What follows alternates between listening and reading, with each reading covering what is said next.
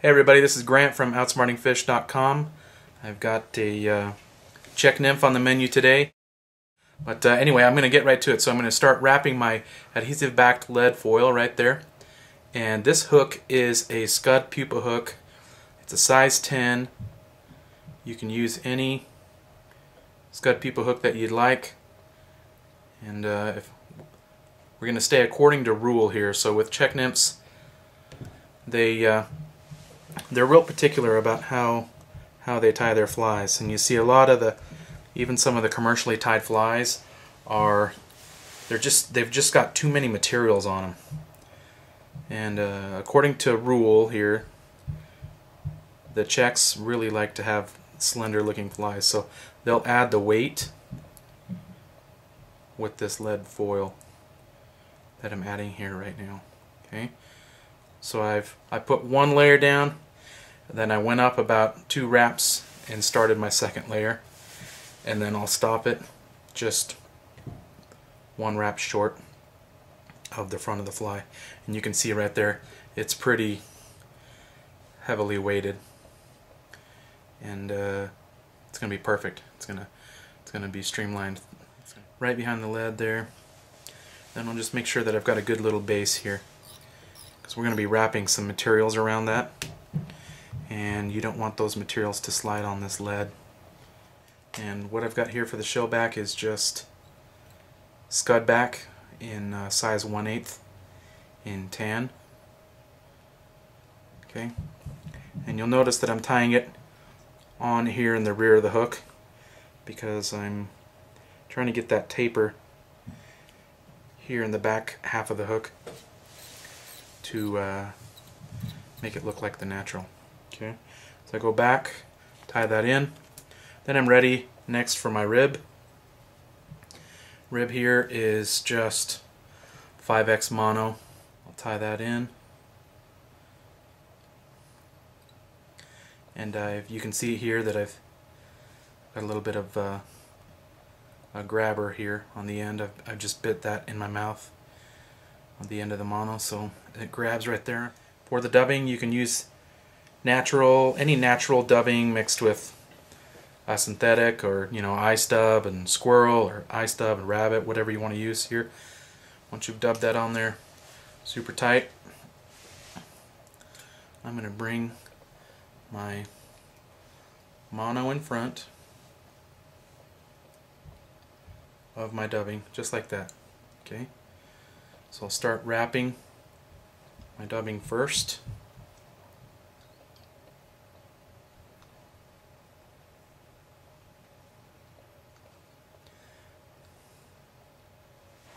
And then then I can put that mono back in my bobbin holder and wrap the body of my Czech Nymph.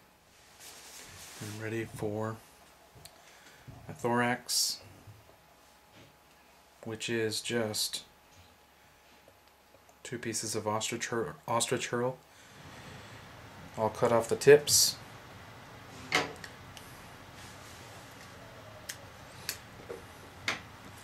And then strip the bottom maybe 1/8 of an inch. And go ahead and tie those in. I'm going to just scoot this hook back a little bit here. That way my ostrich doesn't slide off, and then I'll begin wrapping.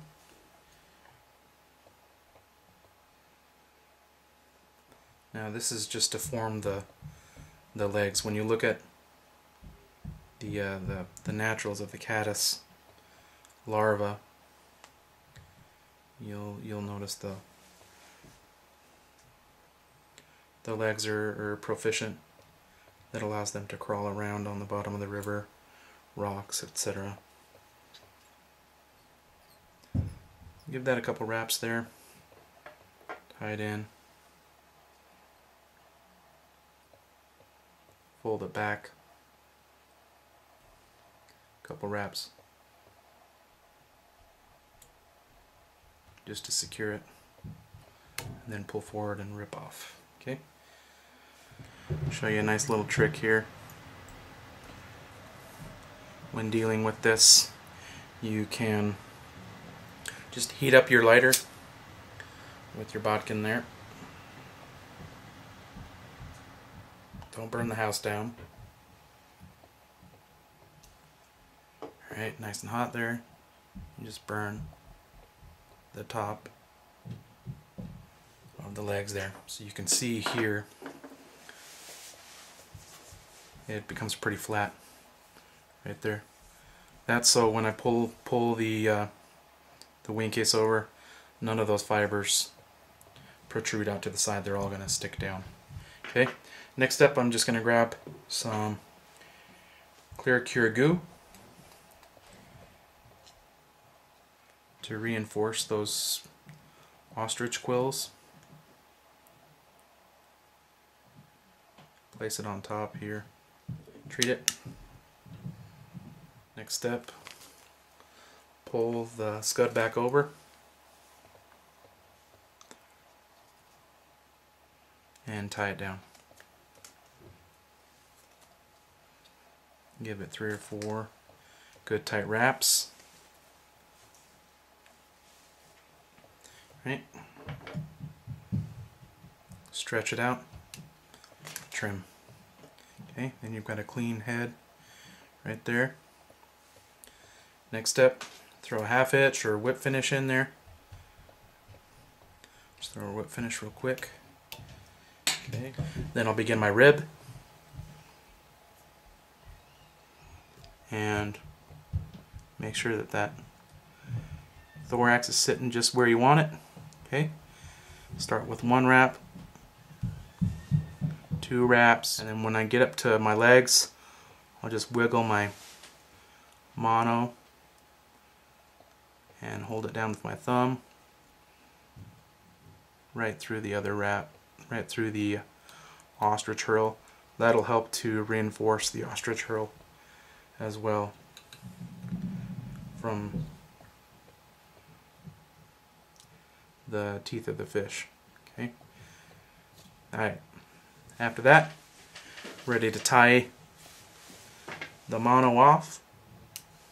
Tie off clip. Go ahead and whip finish. Alright, then I trim and whip there. Looks pretty good so far, right? Okay. Right now, these next few steps is where this fly will really come to life. Okay, so the next step, I'm going to use a black Sharpie. I'm going to color back. You'll notice on the thorax cover, a lot of these Czech nymphs will have that distinct black look, just like that. The next step will be to use some UV resin here, whatever's available to you.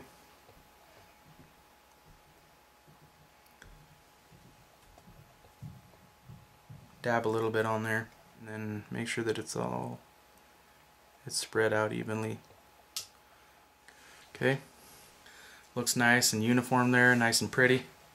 Next step will be to grab your light. I'm good to go there. Alright, that's treated. Here you could definitely go out and fish this fly as it is right now, but for a little added touch as well, we'll put some clear coat on there just to make it a little bit more, a little shinier, and it'll remove a little bit of that tack that's left over on there when you cure the resin. Okay, and then as soon as that dries, you're ready to go. This fly has picked up quite a few fish for me here in Utah. For all of the guys here at OutsmartingFish.com, have done really well on it. Hope you find the same success as well. And that's the Payczech Nymph.